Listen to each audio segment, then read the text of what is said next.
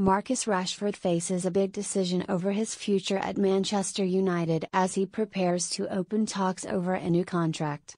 Rashford has 18 months left on his current £200,000 a week deal, although United have the option to extend it by another year, and negotiations are expected to begin before the end of the season. The 24-year-old England forward remains committed to his boyhood club, but has suffered a dip in form and confidence after a difficult spell.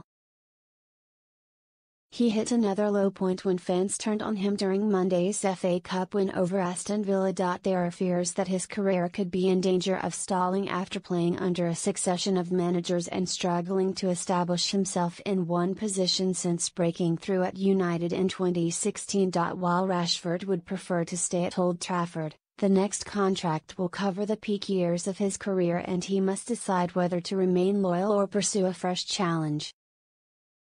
United's choice of new manager could also be a factor.